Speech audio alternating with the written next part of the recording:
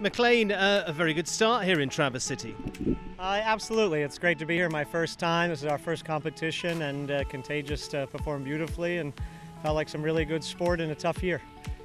And for you coming out here, I mean, it's been a little bit of a layoff. You've had some preparation here. Good to be back in international action. Absolutely. You know, it's been a difficult season with the COVID outbreak since Florida. We've been trying to stay safe and buy home, but it's nice to get back into doing some international sport. Let's talk sport, because getting in there, you had yourself, Beezy Madden, Kristen van der Veen.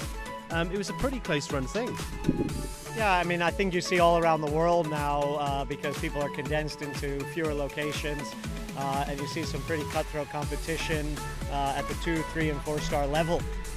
But you know, it's fun to compete. That's why we do it. And you know, Contagious is a fast horse. He's coming back off almost a year off layoff, and actually this summer has been great to leg him back up.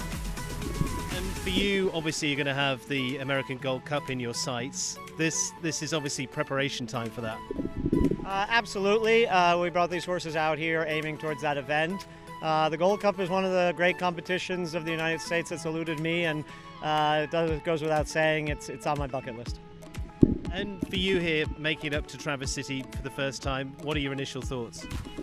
I'm actually incredibly impressed. The facility here is beautiful. Obviously, the lake location. It seems like the community is really behind these sporting events, and I'm really enjoying being here.